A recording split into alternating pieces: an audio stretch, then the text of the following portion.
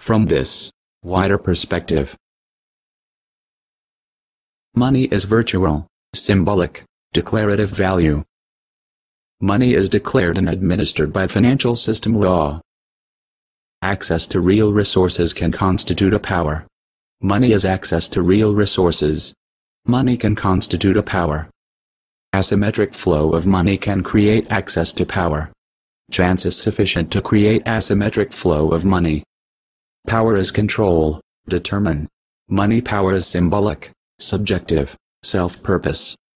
Money power can effectively control society system, by manipulation of law, or subordination of government.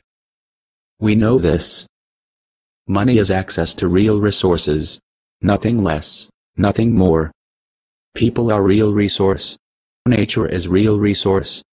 Planet Earth is real resource. Free speech controls the power, expressing knowledge and free will.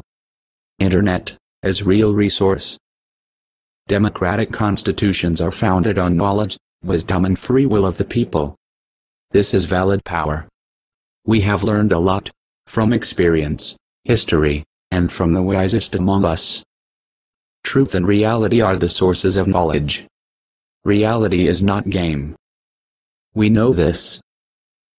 Anti-lie, pro-truth movements, occurring throughout our history, are expression of the knowledge, natural wisdom and free will of the people. Knowledge is fundament of wisdom. Wisdom is knowledge of balance. Balance is fundament of stability. Stability is fundament of intellectual evolution and social happiness. Truth, reality and balance are fundaments of justice. We know this. We will follow to learn. And we will unite.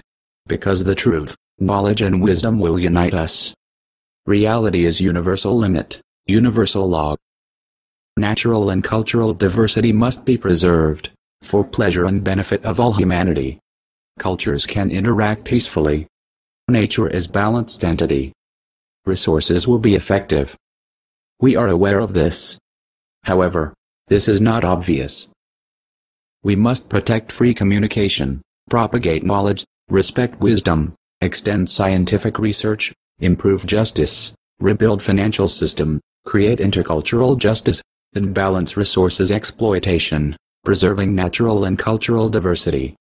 We must prepare new generation to accomplish what we must start now. Free communication, reliance, and common endeavor are highest requirements.